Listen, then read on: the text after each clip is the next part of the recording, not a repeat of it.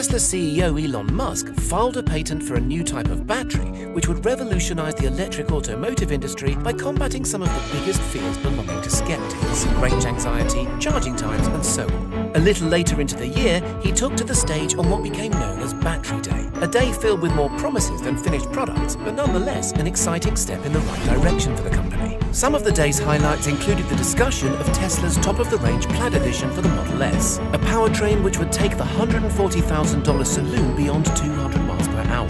The elimination of cobalt, a precious metal which has previously been used rather heavily in battery production, was key to the company's green credentials. While a production line specifically geared towards manufacturing cathodes, that's the negatively charged part, would help streamline, simplify, and cut costs for the automaker. But that's not why you clicked on this video. You clicked on this video because you were interested in the new tabless battery design, which had a patent filed for it in early 2020. Something which Musk highlights is way more important than it sounds in a tweet dated May 7th, 2020. Don't take his word for it. Let's delve into this together to understand what this means for the next generation of electric vehicles. At the moment, the type of battery used by other automakers in their electric models is known as the prismatic type. The lithium-ion structure is assembled like a lasagna, with multiple layers linking to the outside by an energy-transferring tab. The outside in this case is the motor that drives the car. This tab requires specialized and careful welding, which is done at such a small level that requires pinpoint accuracy owing to the sheer size of the cells. So far, there has been nothing wrong with this design. It works perfectly well and stores more than enough energy for most people's requirements. But what if we could save time, money, and precious metals to simplify the process, creating a finished product that's more robust, easier to produce and reproduce, and even more reliable? That's precisely the aim of the new tabless battery design, which, instead of requiring specialized and complex welding processes, requires no welding at all. The design uses bumps, spikes, ridges, and cavities which help layers attract to one another naturally. These new cells measure 46 by 80 millimeters, hence the name 4680. They're bigger than the current cells too, which brings added benefits. A larger battery, compared to a smaller counterpart with identical chemistry, costs less to manufacture due to the convenience of working at a larger scale, and has a higher energy density. In fact, the figures talk for themselves. 5 times more energy capacity and 6 times more powerful, resulting in a 16% overall range increase. That's almost 50 miles added to a car capable of traveling 300 miles. The cost to manufacture these cells reduces by 14% per kilowatt hour. There's also less ohmic resistance in the tabless battery design, which is due to a shorter distance that needs to be traveled by the electron, 50 millimeters, down from 250 millimeters. This will be especially useful for supercharging, because less resistance will allow the car to charge its batteries at a faster and more stable rate without damaging the cells, adding more miles for each minute of charging.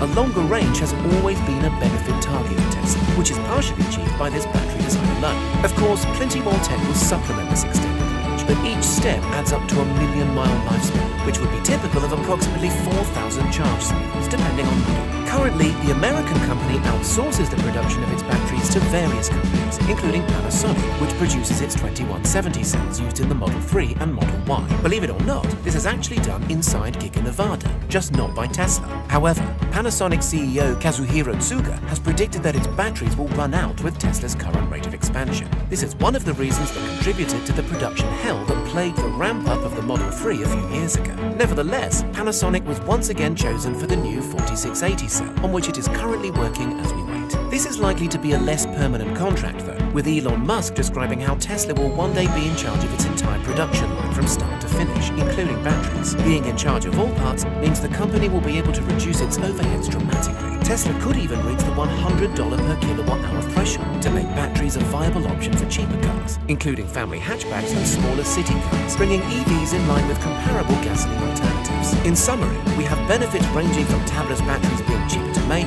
easier to reproduce, less wasteful and harmful towards the environment, more power, more energy capacity, and longer range. And these are just some of the benefits that we've been able to think of. Let us know below if you think of anything on top of this. But nothing in the world comes with 100% success, including this latest design. Although requiring an overall smaller amount of space per kilowatt hour, the tabless battery will be less flexible than what is currently used. This likely means that, at least in certain models, if not all, they will be fixed in position and non-removable. A concept similar to what we've seen tech giant Apple use with its smartphones, tablets, laptops, and smartwatches. All's well, ends well. And we hope Tesla will consider the environmental impact that this may have. Although preventing and restricting access to third parties, we would therefore expect Tesla to have its proprietary access mechanism, allowing for servicing and even battery swaps where necessary, which helps promote the longevity of the cars. Auto manufacturer cum tech company Tesla plans to increase its battery output by 10% in a little over a year. By 2022, Musk expects the company to be generating in the region of 39 kilowatt hours.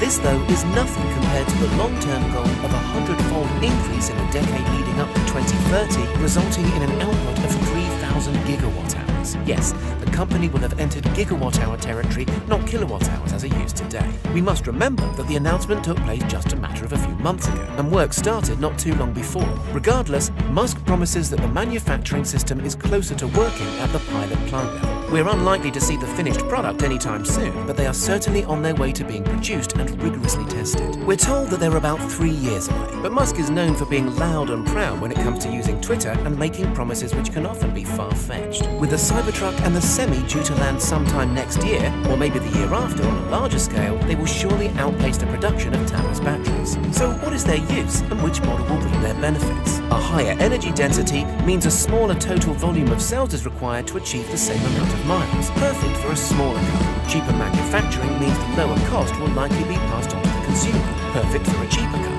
A high level of reproducibility, perfect for pushing a car out to even more people. Are you thinking what I'm thinking? Another announcement early this year saw Elon Musk tease us with the idea of a sub-$25,000 model. Something really for the masses. Currently, the battery pack costs upwards of $10,000 in an electric vehicle, which has obstructed the dream of bringing a truly mass-market EV to fruition.